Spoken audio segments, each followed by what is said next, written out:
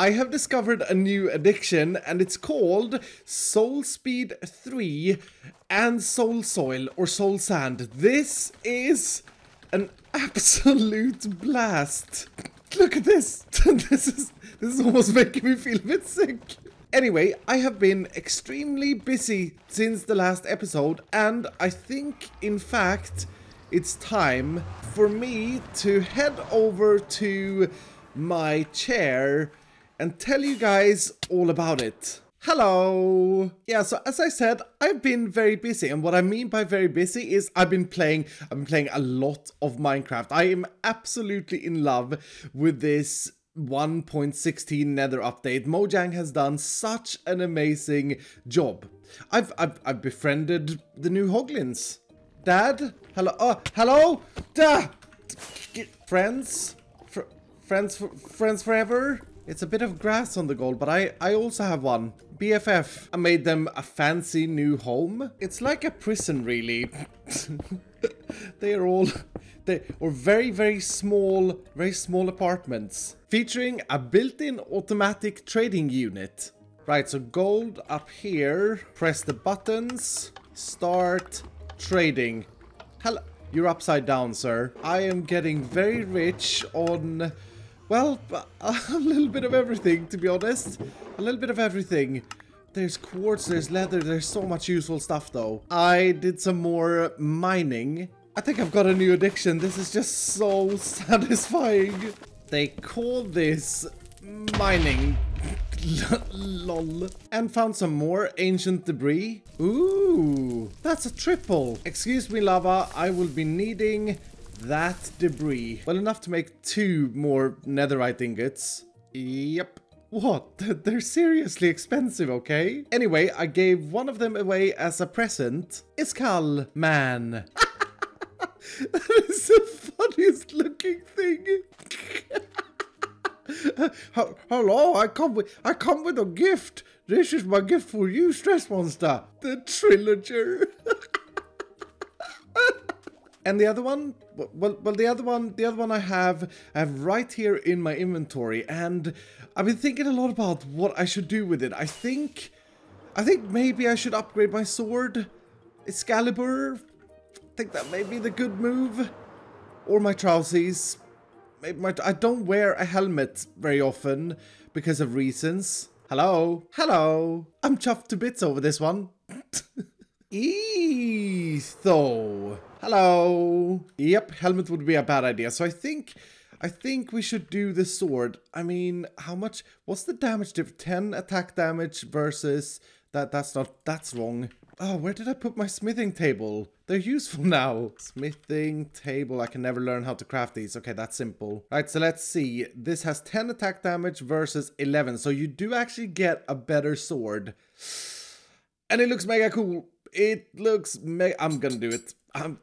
Yep. That looks mega cool. I love that color. Excalibur 2 2.0. It's way too expensive. To start this episode off, though, we are going to head back to our, I was gonna say gorgeous nether, but to be fair, our hub area so far is looking pretty dull. We got a plan, don't you worry. But the reason we are back here is because the hoglings are seriously mega, nay, you know what? I'd actually argue omega powerful creatures that are added to Minecraft. I mean, just look at all of the stuff that they're giving. They're giving us lots of soul sand and gravel. Look at this.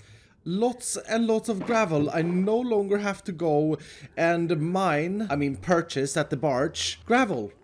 It's fantastic. It's absolutely great. They also give you iron, they give you leather, which is one of those resources that is always a little bit tricky to get, and quartz. You can get unlimited quartz with this. And all I gotta do, now that I've built this machine, is put gold in this hopper, press the button, and that starts the trading cycle until the gold runs out. The only problem is, even though I had a really cool gold farm before the update and hoarded as much gold as I could, I'm running out very, very quickly. It may look like I have a lot of gold here, but at the rates I want to trade with them, and when I set this up in a more permanent way, we're gonna run out really, really quickly. So, I have no choice. I need a new gold farm. And that's gonna be the project for today. I want to build a new, shiny, mega, omega gold farm of doom. First thing first though, I need some resources to build this farm, and quite a lot of it because, as I said, it's gonna be an omega farm. It's gonna be absolutely massive. Now, mainly what I'm gonna need is magma blocks, and as it has it, you can actually get the magma blocks through the hoglings themselves, which is kind of funny because magma blocks is going to be the main component of this gold farm that I'm going to build, which is not ironic. It's the opposite.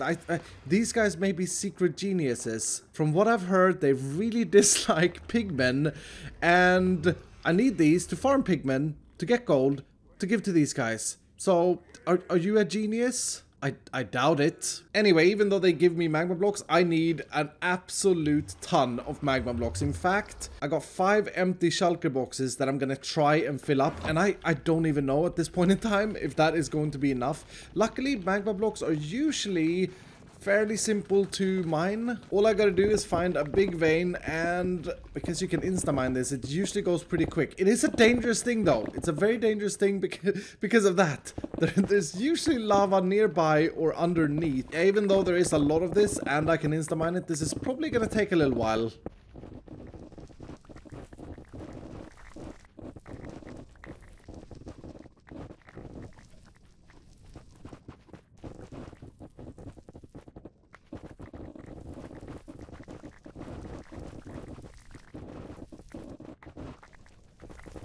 I'm not gonna lie, I was so close of dying twice. Turns out that a gold helmet is these days very, very important when being in the nether. Thank you for your services, helmet. In other news, I managed to get myself 3 full boxes of magma blocks and a little bit more than half. And I think I was originally gonna get 5, but I think this may actually be enough. Next up, I need turtle eggs. And I don't know if I've ever bred turtles. I think I may have done it once on a stream a long time ago, but I don't think I've done it to any extent. Luckily, I only need 10 or so eggs, so as long as we can find some turtles, it shouldn't be too bad. I haven't heard of any turtle slayer this season. I have flown to distant lands, and I have yet to find a single turtle. This is not looking good. If I were a turtle, I would totally live on this island here. This is like the brilliant, the most perfect turtle land ever. Far away from any hermit that could hurt you. Far away from any Iskall that needs some turtle eggs. But I guess the hermit turtles are just stupid. No, you're not a turtle, but would you give me that trident? Oh, really? It's got 0 durability. Well, I've never seen that before. Put it safely away. That is so funny. That was mega lucky. Oh, what have we here?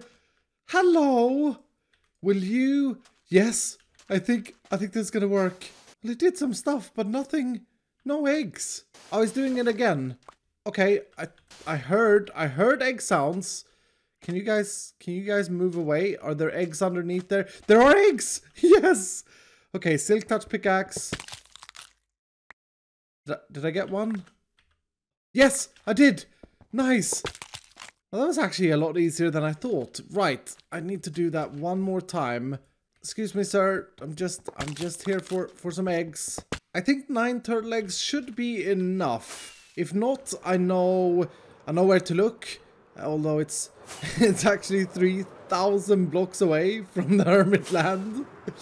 Turtles are playing it safe. Home sweet home. Right, with the turtle eggs safely secured and brought all the way home to the omega tree, it's time to continue with our list. We need 2 stacks of grindstones. That's just enough for 1. As I was saying, 2 stacks of grindstones. 2 stacks of glazed terracotta, and I'm gonna go with yellow. I'll cook that up when I get back. A full shulker box of glass. I promise I won't take more diamonds from my pile. I've just realized that this sounds a little bit like a cooking show. I think this is the last of the bigger components that I need though. Hello. Of course. Yes. You want to buy Soul Speed 3 book? Are those diamond leggings? Yes. Yes. How much you offer for Soul Speed 3? 6 flint? Did you... again? Follow me. He's so annoying. Troubles keeping up. I've made it all the way. I still can't see him though. We better zoom in. There he is. There he is. That took a long time. I hope I have a Soul Speed 3 book now. Otherwise this would be quite embarrassing. Well, I do have 2 Soul Speed 2 and he gave me 6 flint. So here you go. Here you go. Soul Speed 2. IKEA books. I wonder if Mambo is gonna get as addicted to Soul Speed as I am. Anyway, I think we're almost ready. We're almost ready to start building this gold farm. The only thing that I need to do first is I need to get on top of the nether and well, these guys are great. Have I said that these guys are great? They just have all the things I need. I need obsidian to build a portal. I need some ender pearls to get through. And I've already found a spot which should be just 1 bedrock layer. Right, so if I climb all the way up to here, can I then throw this ender pearl through? I'm gonna heal up. Here we go. No, that didn't work. Maybe I need to put a ladder here as well. Please work. Yes, yes. Success. Well, turns out I'm not first up here. Right, let's try and make a portal here and see if we can link it back to the overworld. Go through. We should end up in my industrial district. Yep. Hopefully this will work. 128, so that should be the same as in the nether. Fingers crossed. Yes! Yes! It worked! It worked! I've got access to the roof once again. Well, with all of this prep work, I think I'm ready to start creating my brand new shiny Omega Gold Farm of Doom. I have built quite a few gold farms in my days of playing Minecraft. It's one of those farms that I feel is a good thing to have even before 1.16, but now in 1.16 it's insanely important to have. But I've always built the donut, one form of a donut farm, where basically, you know, you stand in the middle, pigmen get angry, they run at you, basically like the one I had before the update. I decided this time to do something brand new that takes advantage of some of the new features in 1.16. And this farm here is designed by NemboDMC, my good friend NemboDMC, who's like Superman when it comes to farms and that sort of stuff. I'll link a description to his tutorial down below in the description. I'll link to his tutorial down below in the description. Anyway, the only thing I will say, get a pair of Frostwalker boots. I didn't have one pair, and I gotta say the first like hour of placing down these magma blocks were really annoying, but once you have Frostwalker, it's a lot simpler. Anyway, the way it works is that pigmen spawns on the magma blocks, and only pigmen and chickens can spawn on the magma blocks, because in 1.16, mobs that take damage from the block, for example a wither rose or a magma block, can spawn on top of it. And so we're taking advantage of that and using magma blocks for the spawns. And pigmen don't take damage at all, so they just run in and they die basically. This farm also requires a very comprehensive and advanced pickup system of Doom, because of the fact that, well, it's quite fast. Now this farm is a little bit different than a normal pigman farm. Instead of the player angering the pigmen, they get angry at the turtle eggs and fall down a drop chute in the middle. And although the rest of the time-lapse was sped up, this footage here, this is not sped up. This is normal speed. And yeah, this farm is ridiculously quick. About 8 times faster than my old gold farm. And that's good, because hoglins, we need a lot of gold now that we can actually use it in a much more much more official way. But look at all of these pigments. They are walking into the middle, attracted by the little turtle eggs that they can never get to. You guys are so dumb. They fall down all the way in the drop chute, and at the bottom they die. But there's more. This farm, I should probably lower the volume here a little bit. This farm also has a mode for player XP kills. So if I press this button here and stand here, honey blocks are extended underneath, and well, now I can stand here and kill pigmen. This is so satisfying. Now, the only drawback from the one I had before the update is that I can't AFK to get XP. But, I mean, still, it's just so ridiculously quick. Now, the reason it stops and isn't, like, consistent here is because I need to do a bunch of spawn proofing. I need to do a bunch of spawn proofing underneath the nether in order to remove all possible spawns elsewhere so that all spawns are located up here. But because it is a duo farm, it also has the whole AFK ability, which is this little area that I've built up here. And because I'm now very far away from the nether ceiling, well, now we're getting the full effect of all the spawns. So once I've spawn proofed underneath the nether a little bit, this is the rate. If you can see, we have to zoom in using this. It's very hard to see, but you can see the speed of it if I would spawn proof underneath, which I'm gonna do. In fact, I'm planning at this moment in time, I'm planning to do a stream tonight, the night where this video releases. I'm going to live stream, spawn proofing everything and testing it out and seeing the rates fully blown when I stand down there using a looting sword to kill them. So if you want to be part of that, I don't know exactly what time I'll start. Just go to my Twitch channel, twitch.tv/Iskall85. Make sure you follow the channel, and that way you will get notified. Right, anyway, I am dying to see how much... Oh my goodness, you gotta be kidding me! I've got this amount of gold nuggets. I haven't even been AFK for an hour. Maybe 35 minutes? That is ridiculous. I gotta do it. I gotta change all of these into ingots so I can see just about how much gold we've actually got. I definitely want to add on to this in the future, make like a proper shulker quick crafter of Doom, because look at the amount of gold! This is crazy!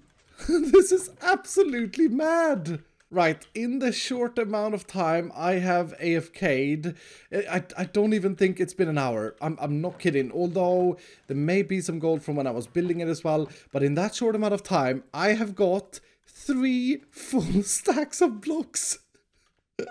Mega stonks. Now once I get the whole thing spawn proofed and I'm able to kill them using my looting sword, I'm gonna get even more gold. Even more than this. I mean, that's just ridiculous. And check out how insanely cool this redstone pickup system of Doom is working. It's putting the items in a staircase, pushing them down slowly, and then being shot over an item filter. That is just the coolest thing ever. Again, NembodMC is an absolute legend, and if you aren't already following him, I recommend checking out his channel down below in the description. I mean, this farm is so fast that I'm using 4 filters for just gold nuggets, and I don't even think that's enough. I think I saw a gold nugget get shot out all the way over here. I'm so happy right now. I'm back in gold, and this farm is just... what is it that Mumbo say? I like that word. Bonkers. It's bonkers. The farm is mega bonkers, and it looks really cool as well. Honestly, this farm looks as mad as it is. Goodbye, one-eared men. Go jump. Yep, you can totally get the turtle eggs. Not. Hello, I have got some new fresh gold for you all. Now this little setup here is just a prototype of what I want to do, and at the moment it's already backfilling. It's already backfilling with stuff, but what I could potentially do down the line is I could automatically feed gold to these guys. So the gold comes in from the gold farm. They could automatically go to the hoglings. They could inspect it and see if is it real? Is it valid? And if it is, they'll give us all of the junk. I mean, good stuff. There's a lot of good stuff that comes with it as well. I didn't think about this earlier, but nether quartz, I mean, you could trade it with villagers in block form, but you could never get the actual quartz stuff before, which means that you can now craft renewable observers and comparators, which is absolutely great for my redstone shop plans. Oh, and I just realized another thing, speaking about redstone shop, glowstone. I no longer have to make a witch farm. I could get my glowstone income from here to make redstone lamps. These, did I say that these guys are great? Potentially even geniuses? You be great, sir. I like how they just look at you with those empty white eyes. Anyway, with all of that said, that is going to do it for today. So, I really do hope that you have enjoyed the video. I've had a lot of fun in today's episode. It's been a bit of a grind, but I've had a lot of fun. Anyway, if you did enjoy it, do hit the like button down below. And if you're brand new, consider subscribing. And I will see you dudes in the next episode.